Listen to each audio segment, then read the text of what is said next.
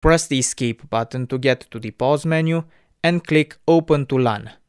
And here, choose a port number, whatever you want. I will choose 1234. Then click on Start LAN World.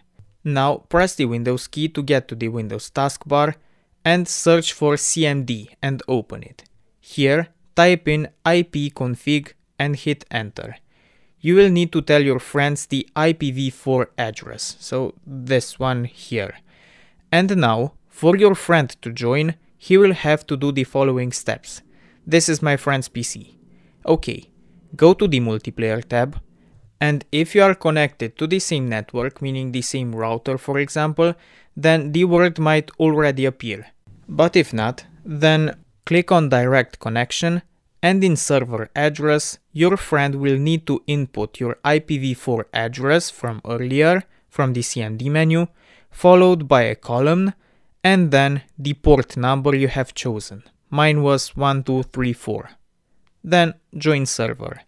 And now you will be in the same world and you'll be able to play together. I hope this video helped.